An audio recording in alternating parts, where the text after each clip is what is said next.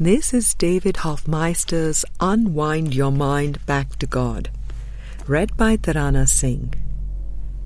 Today we continue laying the foundation with Book 1.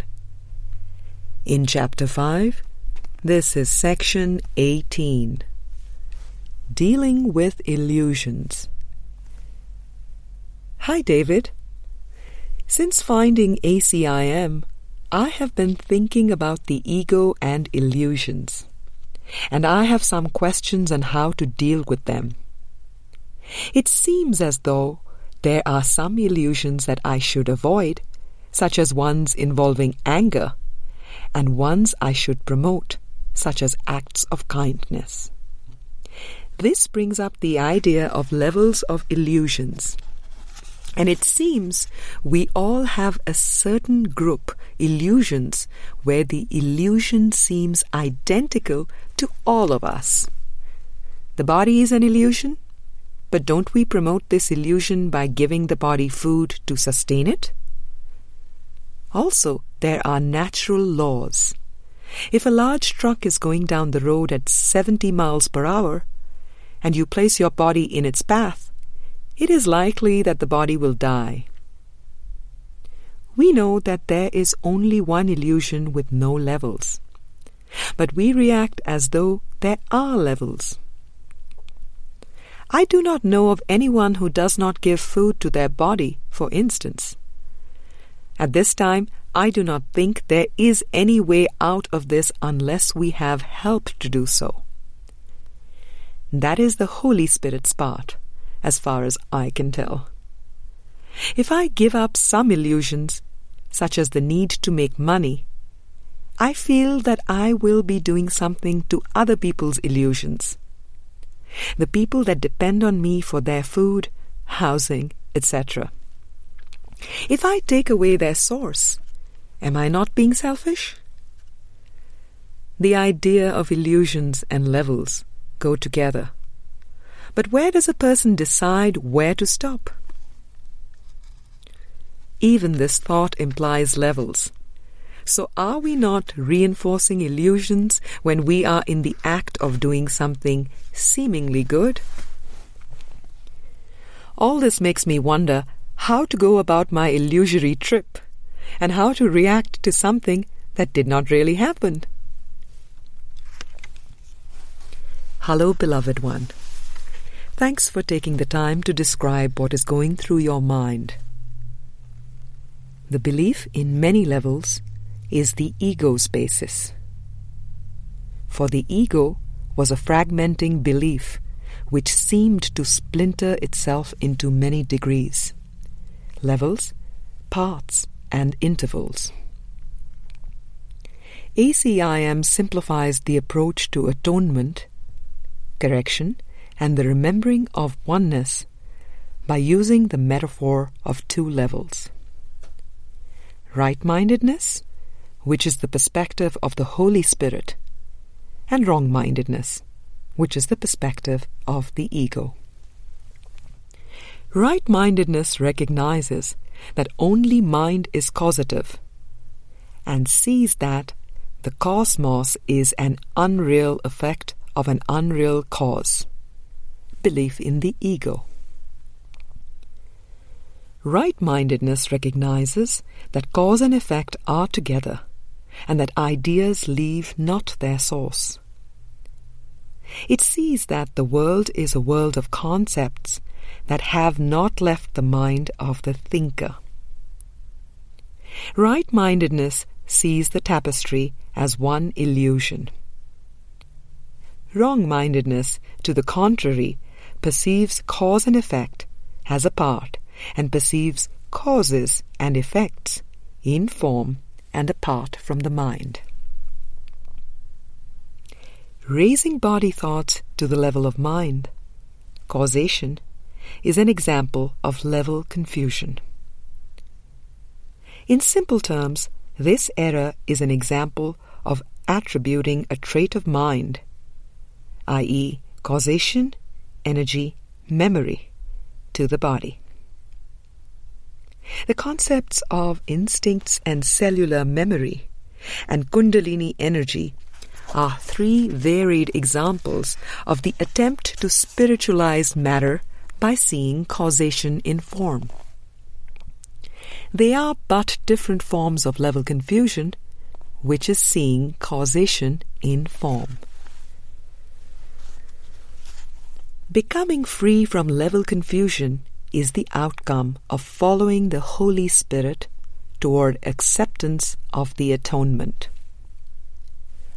Once the realization comes to awareness that only mind is causative, this makes way for the correction, atonement, which shows that error of separation never happened. This is the realization that only love is real and the ego has no existence. The miracle shows that there is no hierarchy of illusions, for illusions are one. The miracle shows that there are no levels in perception.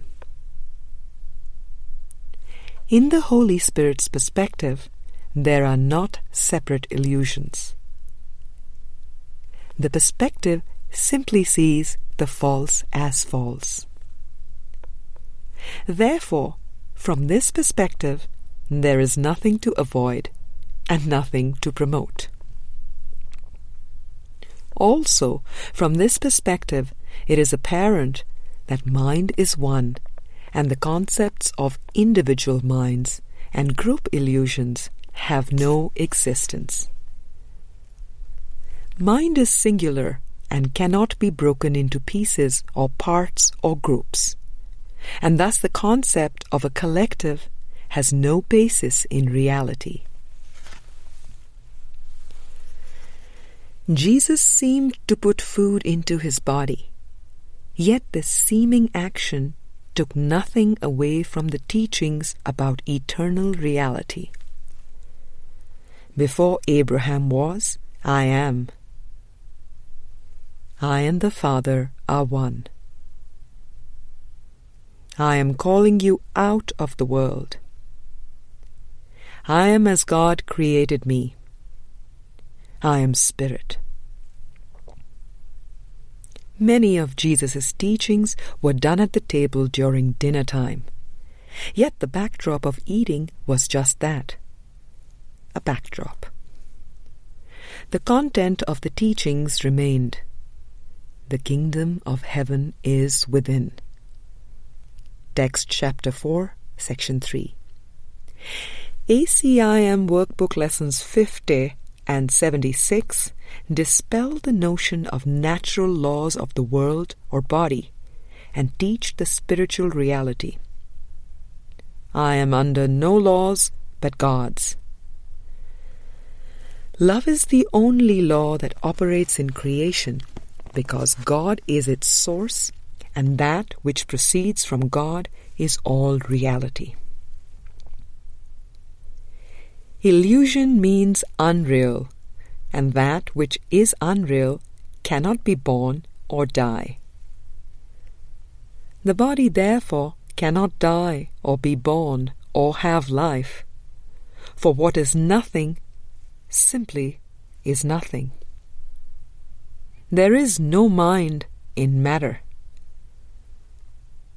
There is no life, truth, intelligence, nor substance in matter.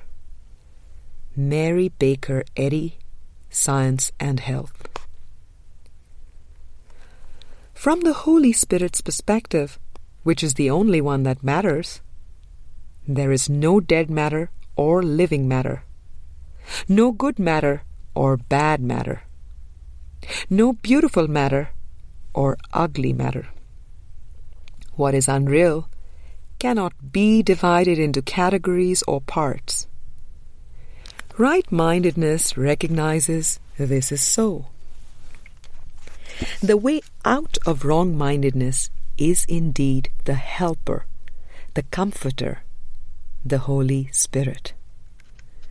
Doing the ACIM workbook lessons under the Holy Spirit's guidance is a way of discerning between right-mindedness and wrong-mindedness.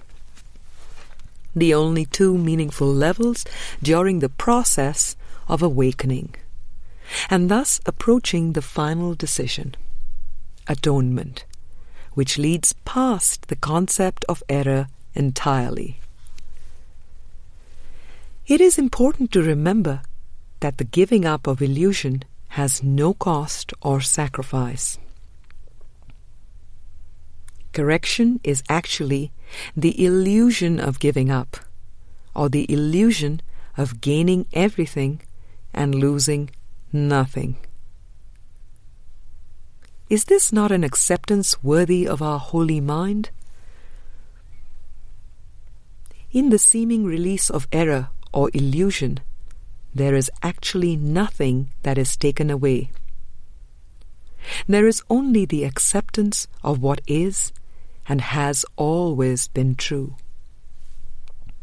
A person cannot accept the correction, but the mind can and must. It is the realization that the holy child of God is mind, holily mind, purely mind, perfect and eternal in the mind of God. Divine mind is whole and complete and can play no part. It simply is.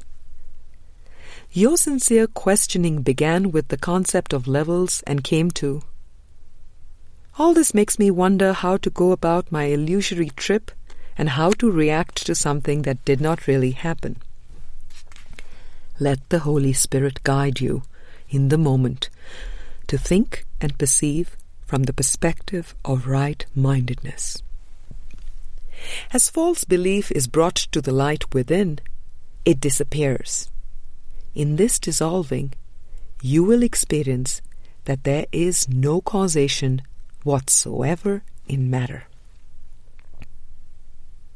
Be selfish in the constructive sense by accepting the magnitude and power and glory of thy Christ self, and understand that there is no cost to this recognition. It is indeed humble to accept oneself as God created oneself, and arrogant to believe that a make-believe self-cosmos could ever take the place of the eternal Christ. As error is released, there is no necessity to react to illusion at all. For love is real, and love simply extends and looks upon love. All reactions, including the perception of pain, were false emotions that have no basis in reality. And in atonement it is evident that nothing the ego seemed to believe or think or make or feel had any reality or meaning. There is no reaction at all to something that never happened, and love remains forever true. I love you forever and ever.